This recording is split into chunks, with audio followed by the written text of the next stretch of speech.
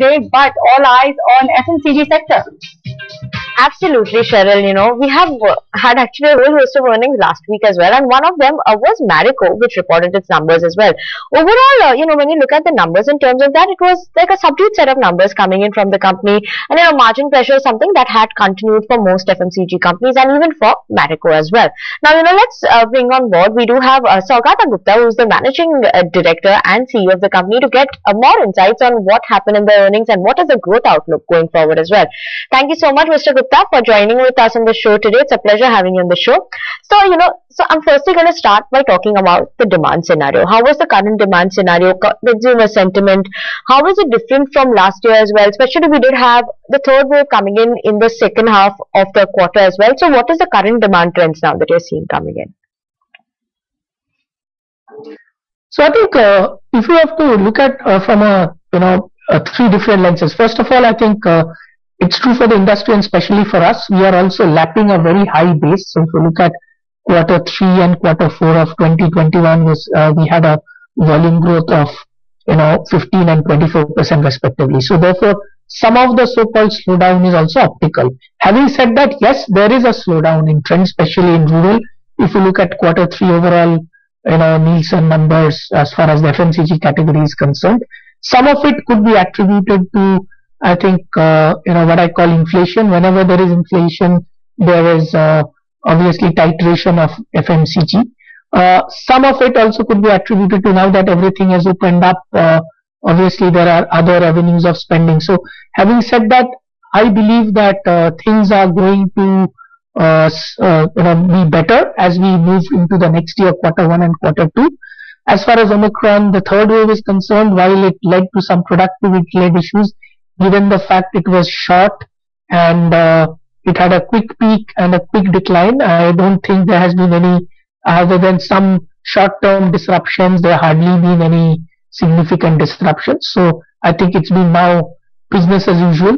And I believe that the only factor that is going to play a part is how soon inflation comes down. Having said that, I think we are lucky because a significant portion of inflation component, which is copra, is already on decline, and therefore going forward, we will continue to see sequential margin improvement and EBITDA improvement getting into Q1 next year.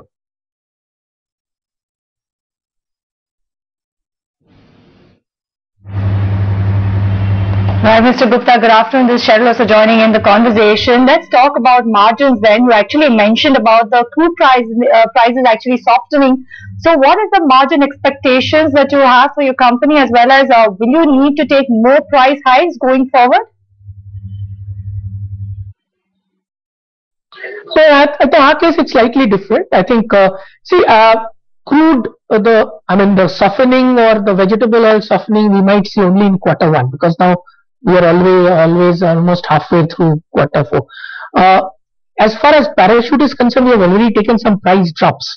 As regards other categories, I think we have taken some marginal hikes. We'll wait and watch. It is extremely important that we continue to ensure that we maximize volume and market share over short-term margins, because margins will always come back. The two things we are continuing to invest behind, we'll continue to invest behind A&P and capability driving, and also ensure that we protect market share. As you know, last quarter, 94% of our portfolio gained market share, 95% of our portfolio gained penetration. So we'll continue to do that. So we are not very concerned about margins, given the fact that a primary component of our input cost, copra, is on the decline now. Right, Mr. Gupta. One thing, most FMCG companies have actually highlighted is that they're seeing a bit of a slowdown coming in the rural growth. Now, what is your outlook on the rural growth? Is that something you have witnessed as well? Yes, you are absolutely right. I think there has been some slowdown in rural growth, especially in Q3, and it's a function of both optical and sequential.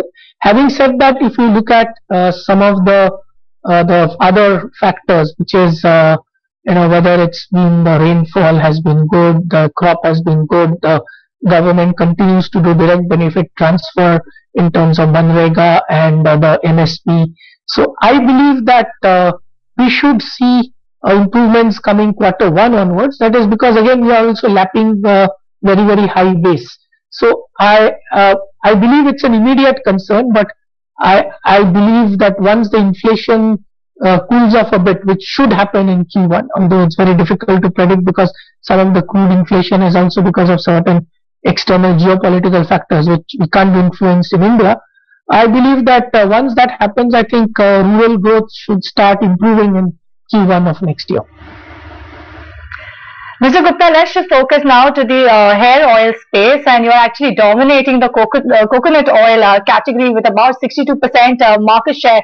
But we are actually seeing quite a few new entrants enter that particular space. So with this increased competition in the hair oil space, could we be in for a slippery spot when it comes to your company market share gain in this particular segment?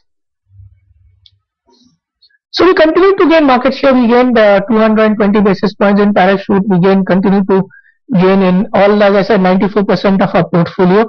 I believe that as long as one of the things we have done is, as we had significant input cost increase, we absorbed some of the costs. We didn't pass on everything to the consumer because we continue to provide value to the consumer during inflationary times. So I think and we also have a very big distribution agenda in front of us in terms of expanding direct distribution in rural and also improving some of the urban distribution and some of the which will help the newer categories. So as long as both is done, I believe that I think we will continue to gain market share in spite of independent of any competitive intensity. Really great to hear, Mr. Gupta. But I want to talk about another segment. That's the Saffola segment of yours. Now, you've had a growth of around 19% in terms of value during this quarter. What is your growth strategy going forward over here, especially on the food business side in the Saffola segment? And will you be looking at any acquisitions on the food business side? I think we have had a good start in foods, and we are very much on track of going close to the 500 crore aspiration we have set for ourselves this year. We also have an aspiration for 850 to 1000 crores. It's a broad-based growth. I think we have got most of the food strategy right in terms of having better execution of the innovation. Yes, you can expect some more, I think, entry into the food, some new categories sometime later this quarter or Q1 of next year. I believe that it is a great example of how do you expand the total addressable market through a power brand like Saffola. And the food journey, we will continue to invest behind the food journey, and this will become one of the biggest plank of our diversification of our portfolio, which we are planning in India over the next 3 to 4 years. All right, Mr. Gupta, we leave it at there. Thank you so much for joining us on the show, talking about Marico's quarter gone by as well as way ahead for your company, especially in the food segment as well. And that was Mr. Saugata Gupta, who is the Managing Director and CEO of Marico. But on that note, we'll slip into a break on this edition of the newsroom. But stay tuned. When we come back, we'll get you all the stocks as well.